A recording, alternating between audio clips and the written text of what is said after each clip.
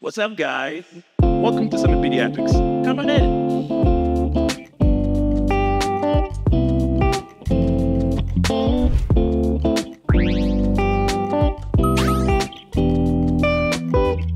Are you ready? Let's go. All right. What's up, guys? My name is Dr. Trejo, and we're here to talk about infant health. So I've been a pediatrician for over 10 years, and this is my favorite thing to do. I really enjoy taking care of kids and helping families support their children's health.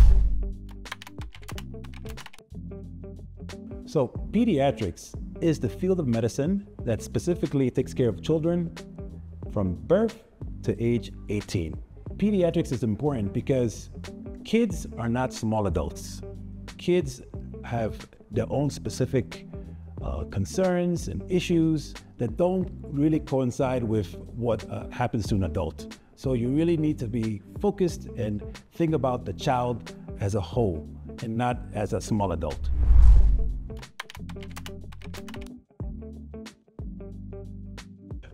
Vaccine hesitancy is a growing concern worldwide, and it has real consequences for infant and child health.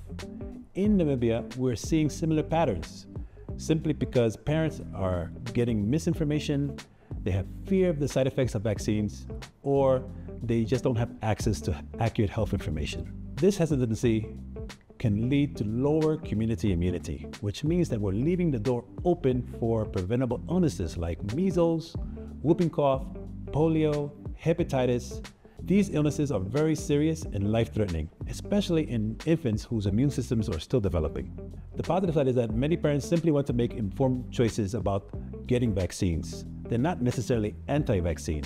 When we take the time to sit down and have honest conversations about vaccines, I found that parents feel a lot more comfortable with them.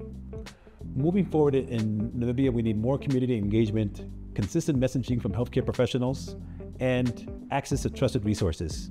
When we work together, parents, doctors, and public health officials, we can ensure that we get trusted information to help protect our youngest from preventable illnesses.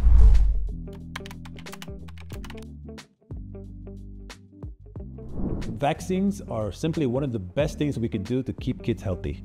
They're simply a game changer. They help to prevent illnesses like measles, polio, hepatitis.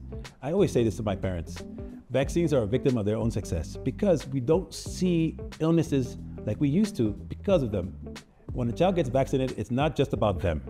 It's about keeping kids healthy in the community. Infants who can't get vaccinated for those diseases or children with other health issues.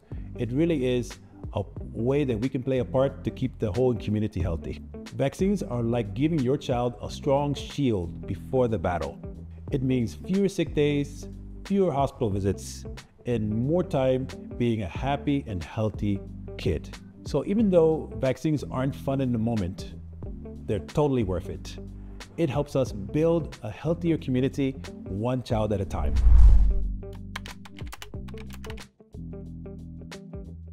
Early nutrition plays a huge role in a baby's overall health. It's one of the most important building blocks in the first few years of life. From the moment a baby is born, their body and brain are growing at an incredible pace. And to support all of that rapid growth, they need the right fuel. And that's where nutrition comes in. In the first 6 months, breast milk or formula provides all the essential nutrients, protein, fat, vitamins that help to protect against illness. If a baby is breastfed, they also get immune support directly from the mother, which is amazing. And formula today is designed to be a great alternative when breastfeeding simply isn't possible. One important thing that I always mention to breastfeeding parents is vitamin D supplementation. While breast milk is fantastic, it usually doesn't provide enough vitamin D. Vitamin D is essential to support the immune system and to help build strong, healthy bones. So you really should start vitamin D supplementation early on during infancy. Once solids are introduced after 6 months, babies start needing other things like zinc and iron to support healthy brain development and physical growth, and to support a stronger immune system. That's why we emphasize offering a variety of textures and flavors early on to build healthy habits so they can ensure that they're getting all the nutrients they need. Good nutrition in the early years helps babies' brains form strong connections, supports emotional regulation, and it lays the groundwork for a healthy relationship with food later in life. I always tell parents these early feeding decisions really matter. And the good news is you don't need to be perfect. Just being mindful and making informed choices goes a long way. And if you're ever unsure, just ask your doctor, because that's what we're here for. So I really hope you enjoyed this discussion about infant health.